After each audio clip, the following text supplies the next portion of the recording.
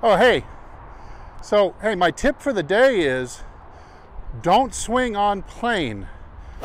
If you're trying to swing the club on plane, you're doing it all wrong. And as Hamlet said, there's method to my madness.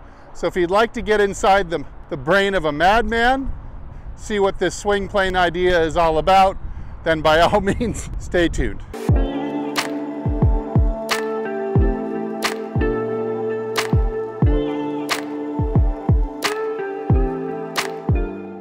Hey, this is Steve with HitItLonger.com. As you know, I'm on a journey to hit it longer and straighter off the tee, but all the way through to the green for 18 holes, because playing long and straight all day makes golf really fun.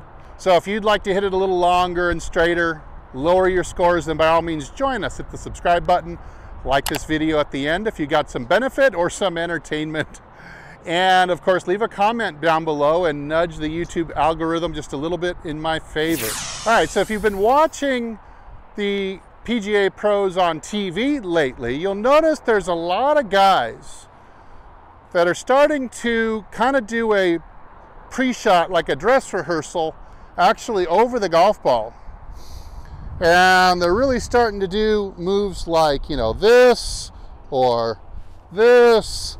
And they're really trying to establish getting their club and shaft on the correct plane and maybe overcome some of the bad habits that they've been doing.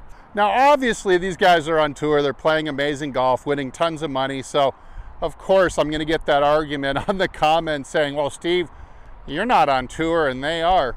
I just think there's a better way of doing it. Now, my mentor, Mike Austin, he always used to talk about the difference between swinging the meat and swinging the metal. So swinging the meat was all about how the body was going to move. Swinging the metal was all about what the club head was going to do. And I think it would be a lot easier for these players to find themselves automatically on the right plane going back if they put their body on the plane first. All right, so I've got my favorite hula hoop here just to show you a little exercise that I like to do to kind of illustrate how to swing the body on the right plane.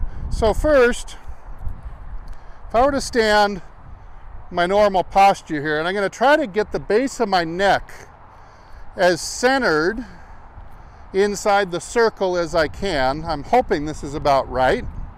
Something like this. Now, if I was to do the typical PGA backswing hip action, you see, I'm going to move this way. And now you can see through the hoop.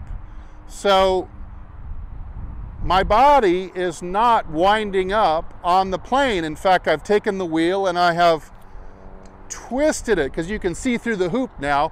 The hoop is now pointing out to right field more. This, to me, makes it a little bit more difficult.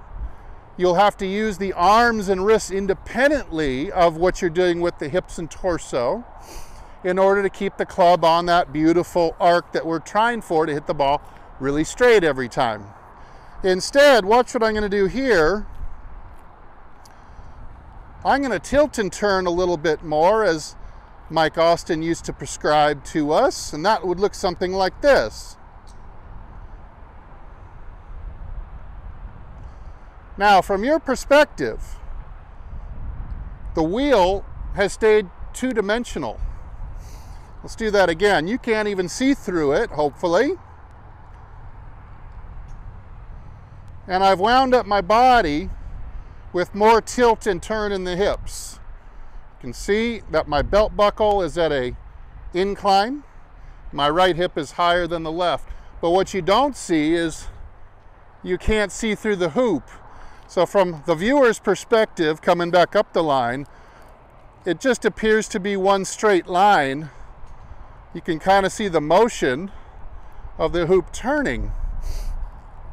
Let me show you from the front what I'm doing here. So here I'm going to try to center myself right about here.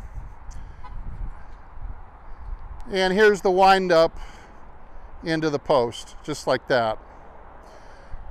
Now, the advantage I think this gives us compared to what other golfers and golf teachers are teaching when I do this motion going back and I get my body on a different plane, I've got to somehow correct that. And to correct that, I'm now going to have to turn in such a way that you can see through the hoop the other way as well.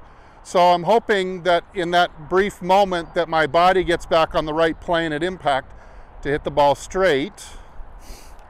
And I think that's a little bit more problematic and a little bit more difficult to be consistent.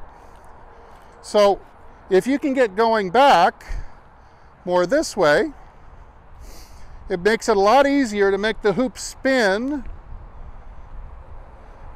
the same way going through. And this puts us into the under position that Mike prescribed. Just like that, from where we can use Mike's free release to hit the ball long and straight.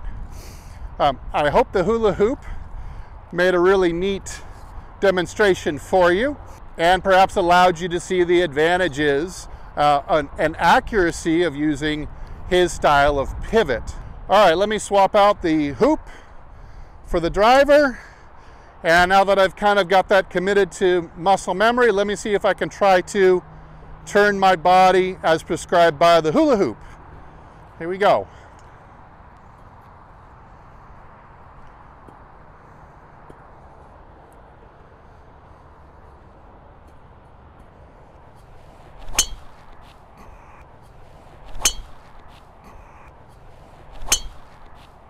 All right, that was a good long and straight shot. So maybe for your next golf investment, it would not be the worst idea in the world to run out to the toy store and grab a $8 hula hoop, practice that with a mirror behind you, practice learning how to wind the meat up on the plane where the club is much more naturally will follow it.